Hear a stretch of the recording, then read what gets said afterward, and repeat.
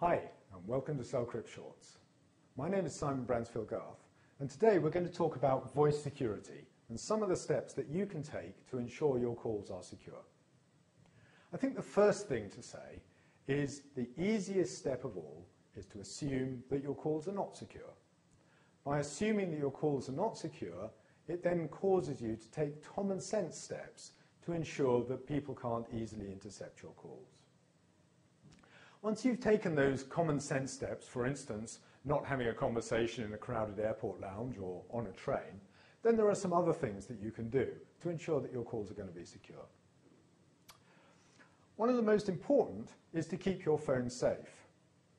It's possible with many phones to be able to install software onto those phones, and that software can act like a spy inside your phone, recording all of your conversations, all of your text messages, and any other communications that you can do, even if the phone is switched off.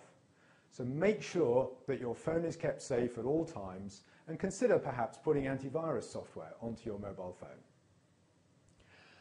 The next one that's worth looking at is PINs, particularly around voicemail. Of course, it's generally sensible not to leave any sensitive information on voicemail, just as you wouldn't tend to leave sensitive information with emails. But nevertheless, it's a good idea to use the PIN numbers on your voicemail system and make sure you change them regularly. Don't forget, anybody can access your voicemail just with your PIN number if they only need to know your mobile phone number.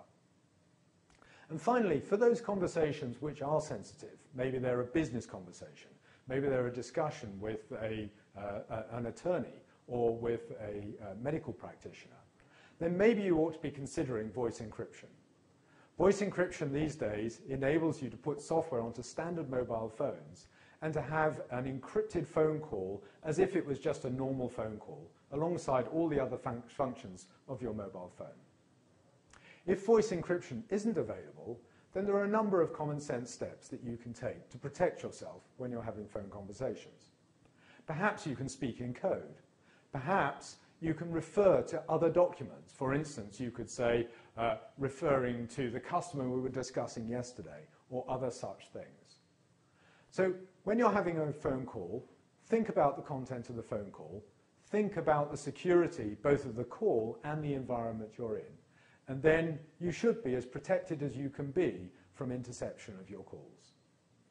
So thank you for listening to this Cellcrypt short, and I look forward to welcoming you to a future one in the future.